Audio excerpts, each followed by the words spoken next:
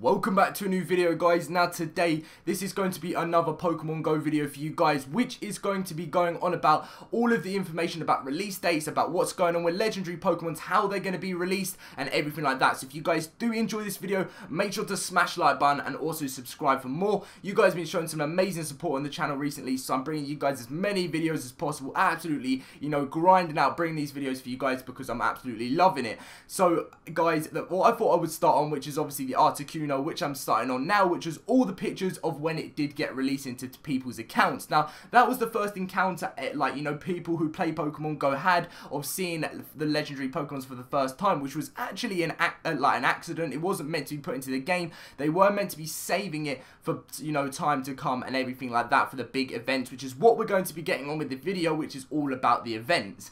Now these are the few of the other Pokemon, legendary Pokemon, that are actually going to end up being released into the game, which is things like the Mew, the Mewtwo, and lots of things like that, the Ditto, so many other legendary Pokemon that are going to get released as well. But the biggest thing that I'm going to be talking to you guys about today, which is everything about release dates, which I don't have any official release dates at all. No one in the world has official release dates on this at all, but I can, sort of give a little vague idea about what is going on with all of this and when they are going to be released and how they're going to be released and everything like that. So their absence in the game has led to so many questions about where and when they will appear.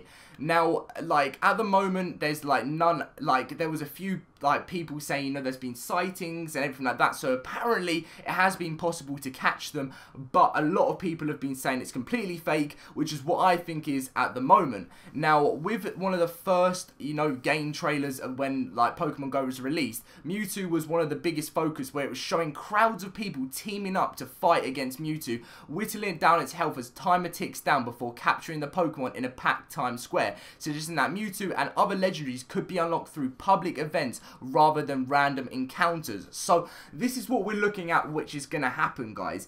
It's not going to just be a random, area where someone you can just think oh look, there's a legendary Pokemon over there, like you do with some other insane Pokemons.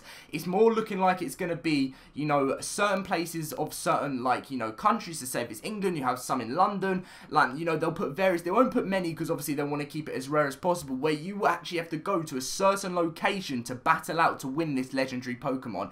Now that is not completely official, but that is what it's looking at the moment. And with release dates and things like that, different legendary Pokemons will most likely be released at different times throughout, throughout the time when they actually start getting released.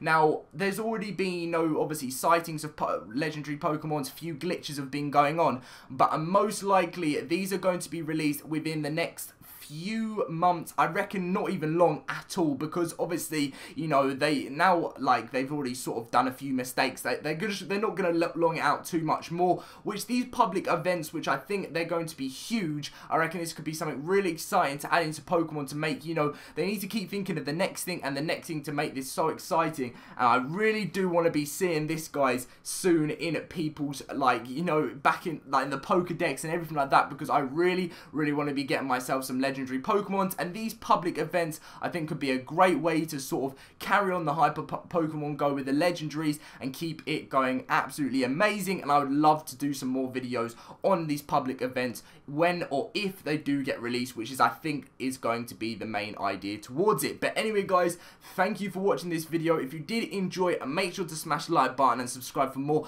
When I get more information about Pokemon Go, I'm literally going to provide it all with you guys. As much information that I get, I'll be making tons of videos on it. So thank you for watching anyway, guys. I'll be seeing you guys in a video tomorrow.